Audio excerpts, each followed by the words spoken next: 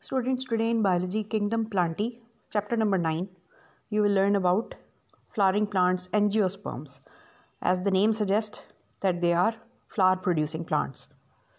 Picture of Angiosperms is shown. Now class Angiospermi. The term Angiosperm literally means enclosed seeded plants. Angio means close and spermi means seed. Enclosed seeded plants. In these plants, fertile leaves bearing ovules are folded and joined at the margins to form ovaries. Ovary after fertilization changes into fruit which contains seeds. Now picture is shown. Angiosperms are the plants that produce flowers. Angiosperms make up to 235,000 of 360,000 known species of plants. They are heterosporous, that is, they produce different kind of spores, and autotrophic plants having pigments to prepare their own food by photosynthesis.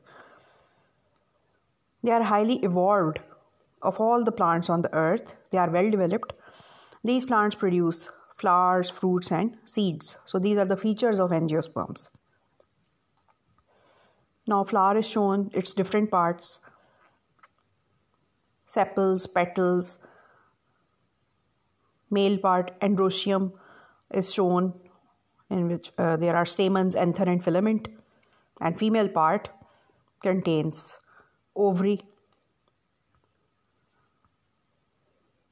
Now classification of angiosperms. The class Angiospermi is divided into two subclasses, monocotyledony and dicotyledony. In picture it is shown two classes of angiosperms. Monocotyledons having a single cotyledon, and dicotyledon or dicots, they have two cotyledons. Picture of angiosperm is shown. Now what is cotyledon? The seed leaf within the embryo of a seed. Flowering plants whose embryos have single cotyledon are grouped as monocots. Mono means single or one, or monocotyledonous plants. And embryos of plants with two cotyledons are grouped as dicots or dicotyledonous plants. Picture is shown. There is single cotyledon in monocots and two cotyledons in dicots.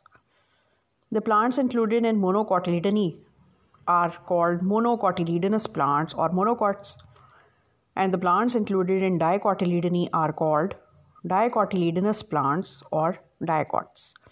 Picture of angiosperms or flowering plants are shown at the end.